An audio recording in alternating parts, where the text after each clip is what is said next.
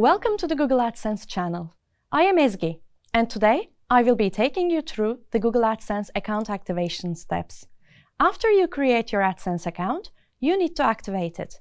Then you can start showing ads on your site and earn money. We will cover 3 steps of account activation today: completing your payment address details, verifying your phone number, and connecting your site to AdSense. Let's start with completing your payment address details. It's important that you enter this information correctly so that you can get paid. You'll need to choose an account type to start. You can choose either an individual or a business account type. There's no difference in the services or payment structure between those types. Individual accounts are paid out to the payee name of the account holder, whereas business accounts are paid out to the company name. It might not be possible to change your account type once your account is activated, so please be careful when making this selection. Then, you'll need to enter your name and address. Enter your full name exactly as it appears on your banking information. This information is crucial for you to receive your payments without any problems. So, make sure your name and your address are accurate. Note that you must be able to receive mail at this address.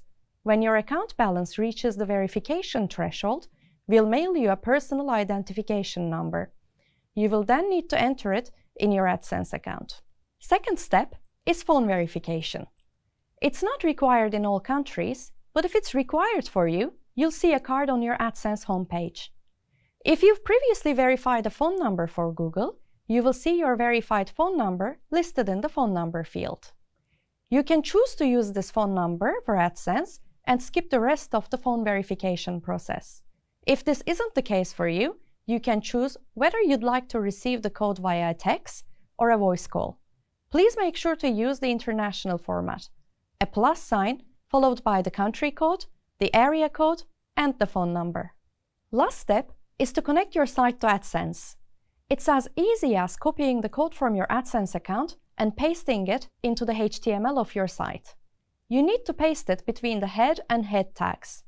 If you're using WordPress, we highly recommend using the SiteKit plugin. SiteKit can connect your WordPress site to your AdSense account and place the AdSense code on all your pages for you, so you can show ads automatically across your site. If you created your site using a content management system, you'll need to check if your CMS has AdSense built in, or if it supports a plugin that can help you implement your AdSense ad code. If you need assistance with a plugin, visit the official support forum of your service or the developer of the plugin.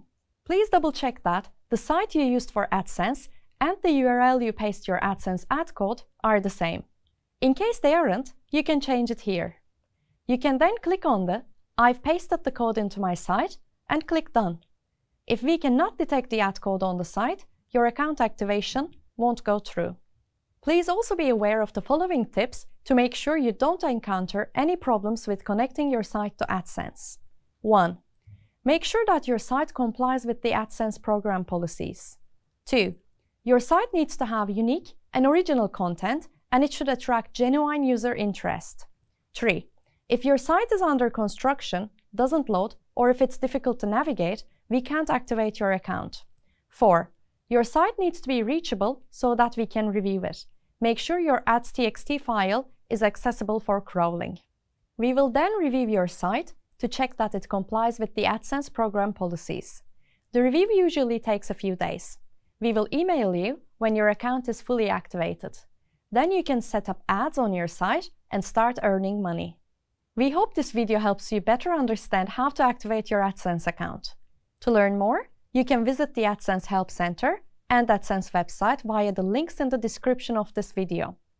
Last but not least, make sure to subscribe to the Google AdSense channel for more best practices and tips on how you can grow your business further. Thank you for watching, and let us know in the comment section if you have any suggestions for new videos.